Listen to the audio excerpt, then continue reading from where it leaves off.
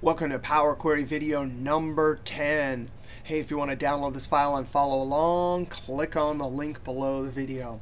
Hey, we have a great video here where we're going to talk about the Unpivot feature in Power Query.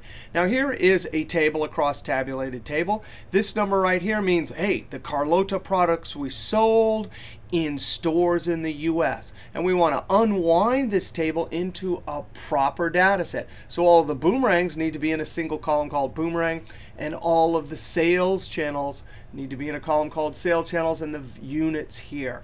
Now this is one example. We'll also see this example here where we go from this table and use the Unpivot feature to go into a proper data set. All right, let's start here. Now, normally, we start off with our table as an Excel table, and we go up to Power Query. But if the table has not been converted and you click From Table, it'll try and convert it to a table. Sometimes you don't want that. So check this out. This is an amazing trick I learned from Bill Scissors at YouTube. If you have a data set and you go to Data Filter and you turn the filter on, Power Query will recognize it. Now I'm going to just use the keyboard Control-Shift-L and then Control-Shift-L again to turn it off and on. So if you want to use this feature, you hold Control-Shift-LL. It turns on for a second and then off. Now when we go to Power Query from table, you got to be kidding me. Look at the formula up here. Excel.current workbook name, filter database. That is an awesome trick. Now, the first thing is we want these to show up in our first row. So I'm going to go to the top left corner and say Use First Row as Header.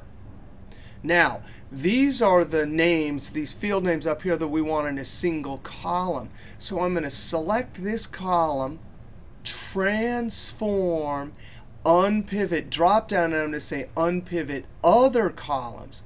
This is the one we want to remain. These other ones we need to unpivot. So we could have easily selected those 4 columns and said unpivot those. All right, so now we have mostly what we want. We're going to select this and name it Boomerang.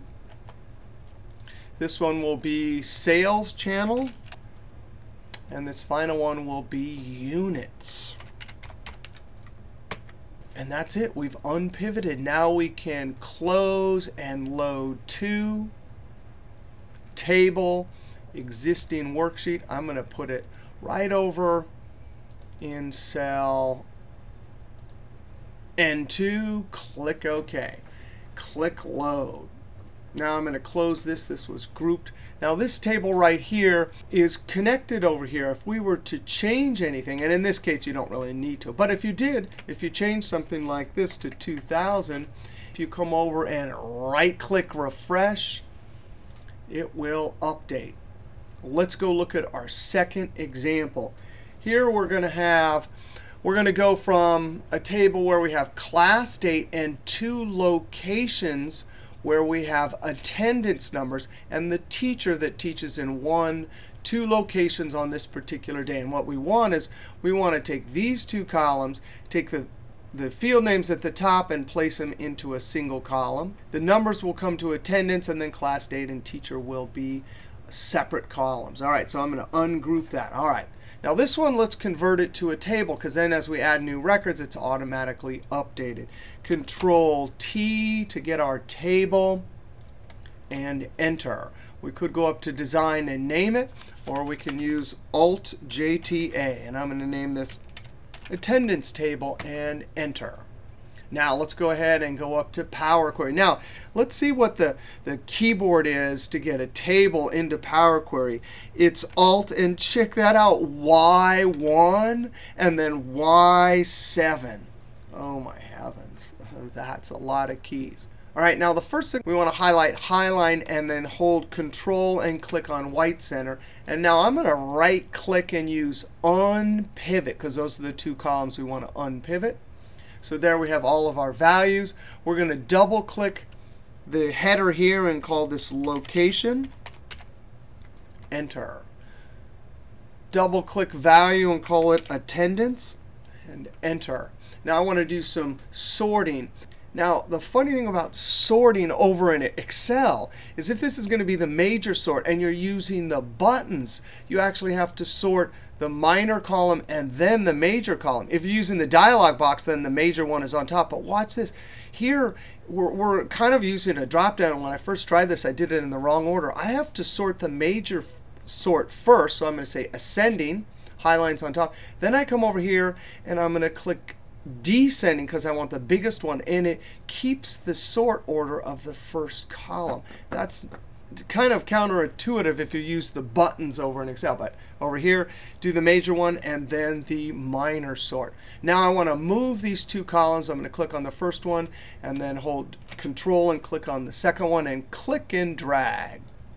So we really have our steps saved over here, including our sorting and our reordering. Now we can close and load to. I'm going to go ahead and put this on a table, existing sheet collapse. And let's put it in N1. Click OK. Table, that's fine. Click Load. Now I can see I forgot one of the steps, but no problem. I can come over here and right-click Edit. And probably for both of these columns, we're going to have to check our data type. There's actually two places. There's data type there, and over in Transform, there's data type. So date, or we can use the, if we're going to do attendance, I don't think I want any. I think I want to make it a whole number. Now I can close and load, and boom, it updates. Now let's go ahead and add a new record. Tab 12/23. There was 35, 26, and it was Gardenia again. So now if we want to update this, we have to right-click, refresh. We could go to Data, refresh all, or we could use the keyboard Control-Alt-F5. And sure enough, there is Highline 35 Gardenia.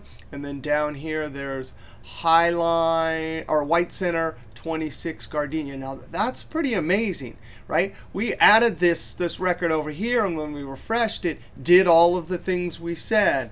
It unpivoted the two columns, sorted, moved things around. Wow, Unpivot feature 1, 2 examples. We'll see you next trick.